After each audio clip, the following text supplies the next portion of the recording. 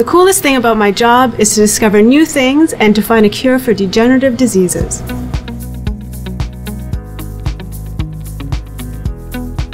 My research focuses on studying the function of stem cells. Many of our organs, such as the brain and skeletal muscle, have this remarkable capacity to regenerate.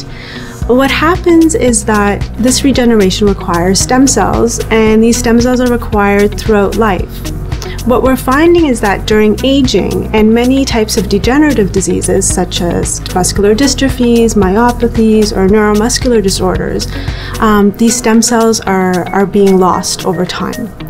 And so what we're trying to do is find a way to understand why we're losing these stem cells and how we can keep them.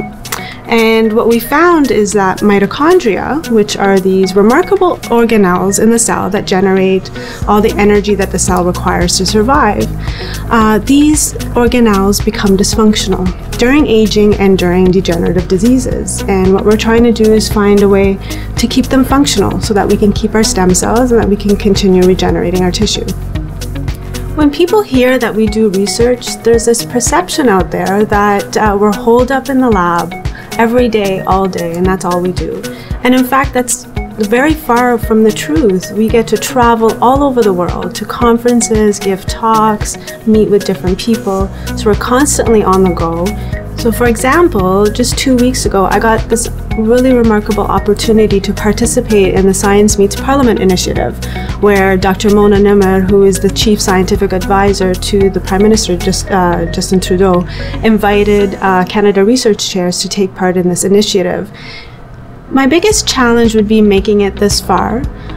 Science is so much fun. I can't reiterate how much fun it is, but there's a lot of challenges and there's a lot of failures. And so, you know, experiments don't work sometimes, but that's okay for them to not work. We have to just have the proper mindset to look at everything in a positive direction, to be persistent and patient, and learn from the mistakes and learn what the science is telling us, because sometimes our hypothesis is wrong, and it doesn't mean that we're on completely the wrong path. We just need to adjust and be flexible and rethink our path or the experiment that we're doing.